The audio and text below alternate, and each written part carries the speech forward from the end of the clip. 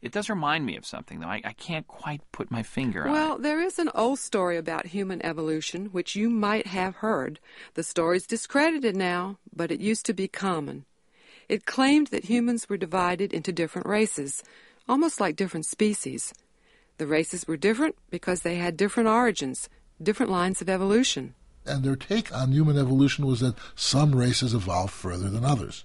You can imagine which ones evolved all the way, right? And then you can imagine which ones didn't evolve very far at all. And so it was. Look, this was a justification of the Holocaust. It wasn't just a way of being mean. It was a way of the Germans ridding the human race, i.e. the Germans, of all the bad genes that were causing Germans to do bad things. That is, the Jews and the Gypsies and black Africans and anyone else who hadn't evolved this far. And this stuff was part of the normal scientific literature. This was not a couple nutcases at the fringes of science just writing popular articles and stirring up the masses. By and large, what I'm saying was widely believed. It was part of your biological education. I always thought it was strange the way people try to distinguish the races. Usually they start sorting by color, don't they? So they come up with white, black, sometimes yellow, maybe red. But it turns out that's never enough, because how can tall, blonde Swedes and short, dark Italians be in the same race?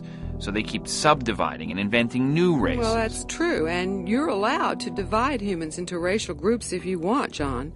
You can have 4, 5, 10, 20. You can have as many as you like. It's arbitrary. But then, if you look at these groups genetically, if you try to compare their DNA, you discover that the differences between them are tiny. The differences inside each group are much larger. It's like trying to compare football teams, if you know what I mean. So, wait. Here's Dr. Hank Greeley. He's a law professor at Stanford University, and he's associated with genetic research projects. Most genetic variation in humans occurs within groups and not between groups.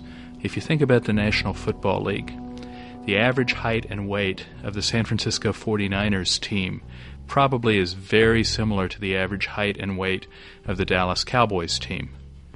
Within each of those teams, though, you'll go from a defensive lineman at 6'10", 330 pounds, to a place kicker at 5'4", 140. The variation within the team is enormous. The average variation between the teams is quite small. The same is true of human genetics.